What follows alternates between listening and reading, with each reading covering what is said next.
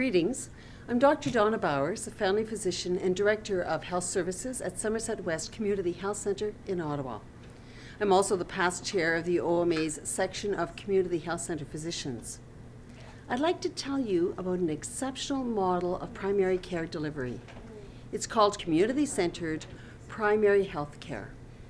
It provides health care to tens of thousands of patients in Ontario and many communities. We are salaried physicians working in community health centres and Aboriginal health access centres. We work in teams in collaboration with different health professionals, and our centres are non-profit and we are governed by community boards. So, if you're a newly graduating family physician, or if you're in the fee-for-service world and are just a little curious about a different way of practicing family medicine, this just might be the right model for you.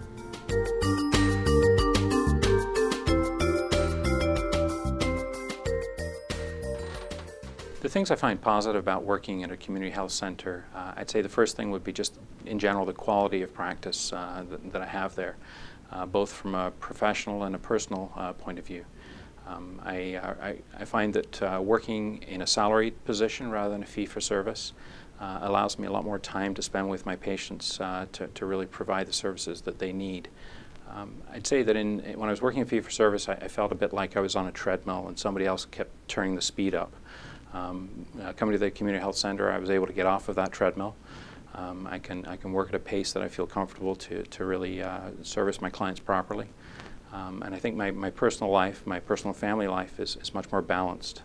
It's more predictable, my hours, my income, my vacation time.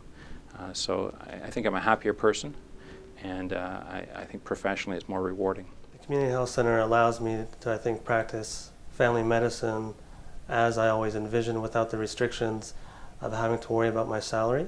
It lets me do what I need to do when I think I need to do it, and not have to think about all the other things.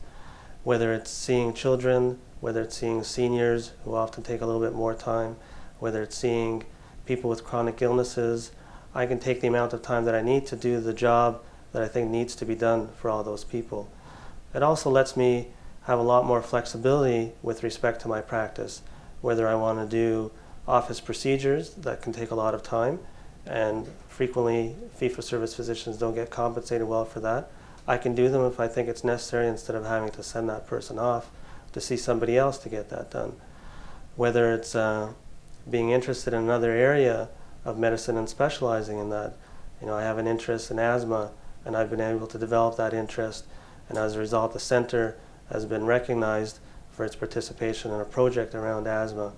So I have a lot more flexibility here than I would if I was running my own practice, and I was really restricted and constrained by the need to earn an income, you know, something that's already taken care of because I'm salaried. So now I don't have to worry about that kind of thing, and that's great. For doctors and all of the professionals, community-centered primary health care allows us to do the best job possible. That's because the key administrative functions are taken care of. Executive directors play an important role to ensure that healthcare providers are able to focus on the patient. There is a doctor shortage in Ontario, and we need to let doctors do what they do best, which is provide patient care to our clients. The CHC model provides all the elements of support that helps the doctor focus on patient care and not on the business of healthcare. There is one other key feature that distinguishes community-centered primary health care from other models, and that's our multidisciplinary teams. We work collaboratively, and that team approach makes all the difference. The number one factor is working with a team. I really love the fact that I'm not alone with a very complicated, complex, heart-wrenching case. In a community health center, I'm seeing a lot of people with a lot of variety of problems, psychiatric problems, housing problems, unemployment, literacy, etc. And I had seen actually the very same kinds of patients working alone in the walk-in clinic, but there was absolutely nobody to support me. So multidisciplinary teams are the key to why our model works so well. We work collaboratively, not in silos. Each professional has their own depth of knowledge and expertise. All professions are equally respected, and the most appropriate person works with the patient. At the beginning of the video, we asked you if you weren't just a little curious about a different way of practicing family medicine. We hope so, because community-centered primary health care may be just right for you.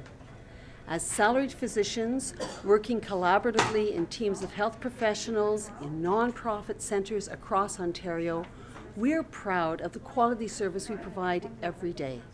So, as one family physician to another, I hope you'll think about what you've seen here. If it interests you, give us a call.